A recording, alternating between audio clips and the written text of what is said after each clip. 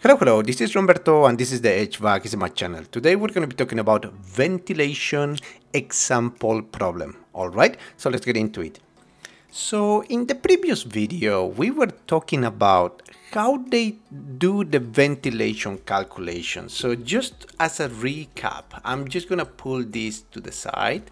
So we were doing our right soft calculation, and then we found out that our central ventilation was gonna be 84 CFM for heating and cooling. See, so how did they come up with this 84 CFM? All right, so when we're talking about ventilation, we need to consider two things. Is this ventilation going to be continuous or intermittent? And what is ASHRAE 62.1, 62.2 2013? Okay, so we obtained this standard from code based on the location, right?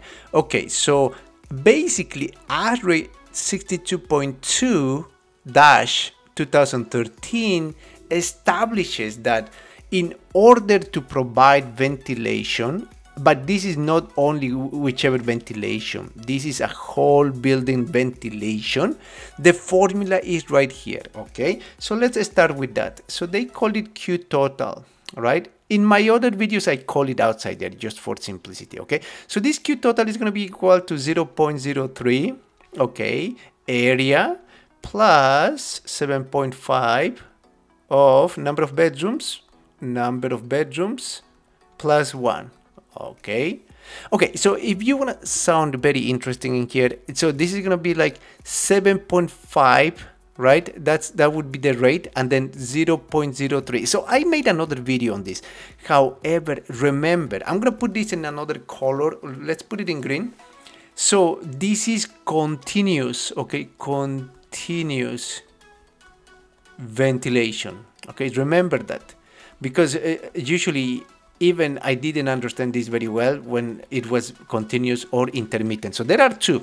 Continuous, yes, this formula works for continuous ventilation. For intermittent, it's going to be different, okay? So let's do this calculation very quickly. So in here, what we're going to have is Q. Q equals to, what is our area? But which area? Is this the conditioned area? So you're going to have already that value. Usually the architect provides that value, or in the drawings, you're going to be able to find that. But in RightSoft, for example, you're going to be able to find that in the worksheet in entire house. It says room area 1793.8 square feet. Okay, 1793.8. Let's put it here. Okay, 17.3. Okay, so we're gonna put 0.03 times. We're gonna put in here 1793, right? 0.8 square feet plus 7.1, and the number of bedrooms was 3, right? One owner's bedroom, bedroom 1, and bedroom 2. Just so that way we have a better sense of this. From the other video, we had this kind of configuration, room layout, right? 1 bedroom, 2 bedroom, 3 bedroom, 2 bedrooms and 1 main bedroom. So 3 bedrooms, right? Okay, so 3 bedrooms. So we're gonna put in here 3 bedrooms plus 1. There we go. And then we're gonna be able to find the Q, which is outside there, is required. So how much does that give us? Okay, I'm making the calculations. You do this, you do that. Okay, there we go. We're gonna get a total of 84 CFM. Okay, CFM. Okay, see, there we go. Okay, there we go. Okay, so by code for that dwelling unit, you require at least 84 CFM of continuous ventilation. But whenever I'm saying by code, it doesn't mean this. By code, ASHRAE 62.2 2013. Okay, 2013. No, it doesn't mean that. By code means by IMC, right? IMC 2015. Why?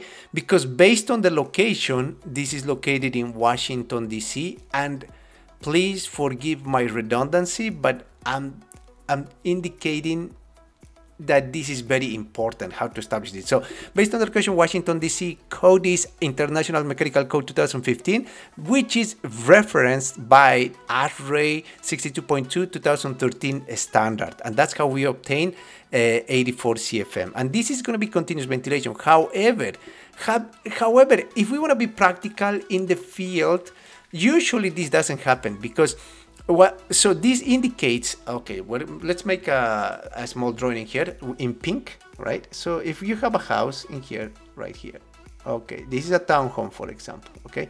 So this is great, okay, this is great. Okay, so we have 1, 2 stories, 3 stories, right? Okay, 3 stories right here. Okay, there we go, right? So that means that you need to provide 84 CFM continuously, all the time, right? That means continuous ventilation. So that doesn't happen actually, that you're running your fan all the time, because how are you gonna bring outside air? You need mechanical ventilation, so you need to put a fan, a supply fan, ERV, or whichever. So you need to be running it all the time, and that's not energy efficient. So technically this is a reference value, see, continuous ventilation. Where I've seen continuous ventilation, I've seen a lot of continuous exhaust. What does that mean? Continuous exhaust means like if you have toilets, if you have in a building, in a very big residential buildings, for example, if you have a building like this, right? So there you go, a building, and this has like 1, 2, 3, 4, 5, 6 stories. So we're gonna put in here, so this has a bathroom in here, so let's put another color. So you have a bathroom here, for example, a stack bathroom male, female, bathroom male, female, male, female, male, female, male, female, and those are the restrooms, right? So what I'm saying is like in here in exhaust rates, we put a fan, we put a chase, and then we exhaust this completely to the roof, like this, at each level. There we go. We're exhausting 50 CFM based on ASHRAE, and then on the top you're going to be able to have a fan. See, there you go, an up blast fan. See, and this is exhausting. Actually, this is not straight, right? Okay, so this is a fan, and this is exhausting continuously. So it's going to be 50 CFM, for example, 1, 2, 3, 4, 5. So that's going to be 5 times 50, say, for example, 300 CFM. Continuously. Okay, so I've seen in those cases where they have continuous, exhaust, which is kind of venting the toilets or male toilets and bathrooms. But for ventilation, when you're introducing CFM, when you're introducing outside air, so we're gonna put in here introducing ventilation. So ventilation, and this is exhaust. That's just an example, exhaust. So for ventilation, they usually don't run all the time. So for that, in the practical field, they usually go for intermittent ventilation. So we're gonna put intermittent ventilation.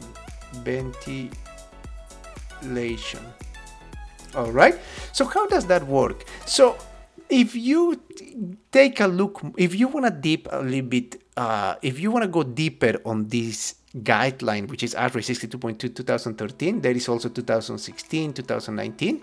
So you can obtain this information online for free. I'm gonna leave the link on the description below, because you just put ASHRAE 62.2 2013 and you're gonna be able to find the whole standard. See, in here I'm gonna make this smaller. Where is it? Smaller, right?